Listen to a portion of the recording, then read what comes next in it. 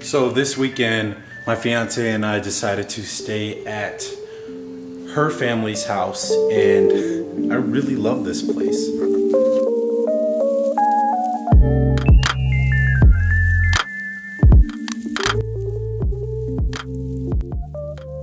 Whenever I stay here, I feel like we're at a rural bed and breakfast, even though we're like 20 minutes from a very large mall and about 35 minutes from downtown.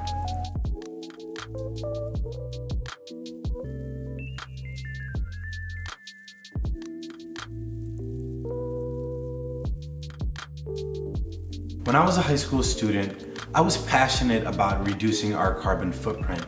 As a matter of fact, whenever we had a chemistry research project, I would always gravitate towards researching ways to reduce our carbon footprint. So I would basically create projects that focused on ways that we could reduce our carbon footprint through automotive vehicles. I even have a sign on my door at home that says reduce our carbon footprint on a sign my engineering college gave us when we were about to be incoming freshmen, and the point of the sign is to create for good, the Russ College of Engineering at Ohio University's motto. The point that I'm making is that even though I'm not directly impacting our environment by decreasing our carbon footprint through engineering, I'm still passionate about the reduction of our carbon footprint, which is what the Tesla Cybertruck is doing. And that's reason number one. Reason number two, the unconventional pickup design. As a fan of pickup trucks, I'd say a newly fan of pickup trucks,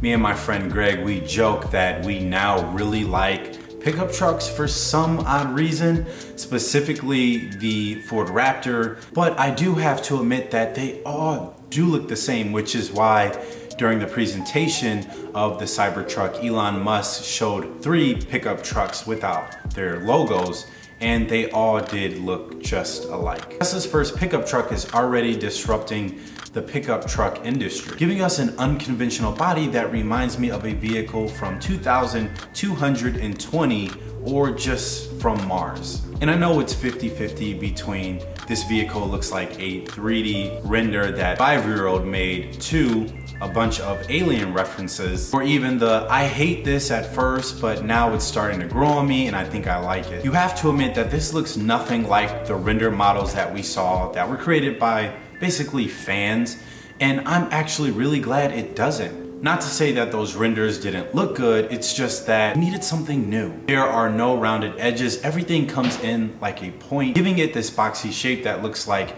a Mars cruiser from the side and a toy car from an aerial perspective. Not to mention the impenetrable exoskeleton. Presenters did hit the truck with sledgehammers, and the truck withstood all the blows without any dents, but as you know, they later threw a rock or 2 rocks or 2 steel ball objects at the windows, and the windows began to shatter. And obviously the internet had a field day with that. I'm not sure if it was a PR stunt. If it was, it worked. If it isn't, they have a lot of work to do. Needless to say, this truck is made out of ultra hard stainless steel and armored Tesla glass. So although this is a very modern, unconventional designed pickup truck, the design still gives you that rough and tough utility feel that most pickup drivers are looking for. And last but not least, the most exciting part about this new Tesla Cybertruck launch, the specs. And this is one thing that I don't think Tesla's biggest critic could criticize. The Tesla Cybertruck starts out at $39,900 for the single motor rear wheel drive option, but it also comes with a dual motor option and tri-motor option.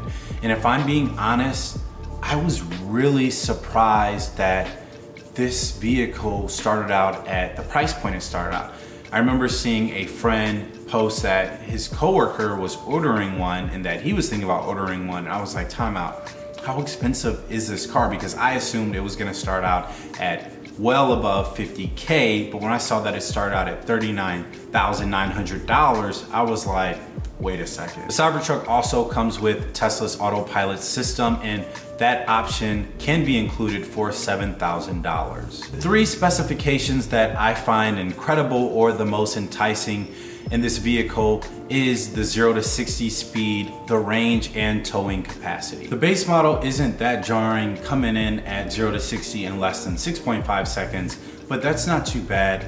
The dual motor option in less than 4.5 seconds, which is pretty impressive. And the tri-motor option goes 0 to 60 in less than 2.9 seconds, which is mind-blowing considering how large and heavy this vehicle is. For those of you all who are interested in the towing capacity, which is probably one of the main reasons why people buy pickup trucks, the single motor option can tow up to 7,500 pounds, the dual motor 10,000 pounds, and the tri-motor 14,000 pounds, which is nearly the towing capacity of 3 F-150s. So with one swing into the pickup truck industry, Tesla is already outperforming their competitors who've been making pickup trucks for many years. Let's talk about the range for a second, which is something that isn't that exciting, but something that you'll really appreciate if you are using this vehicle on a day-to-day basis. Previously, the Tesla Model S had the longest range out of all electrical vehicles within the market, but the Cybertruck outperforms the Tesla Model S by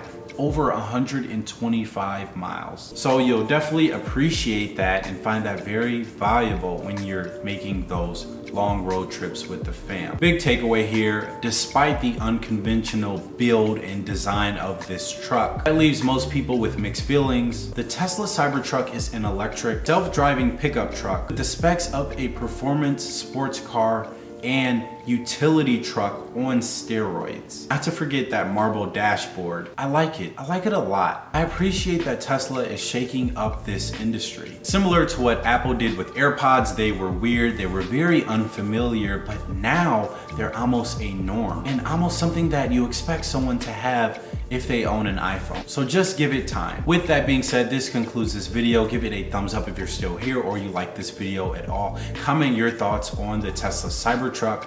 Subscribe to the channel if you haven't already. And as always, God bless and enjoy your holiday weekend. Don't eat too much turkey and stuffing. And I'll see you all later. Peace.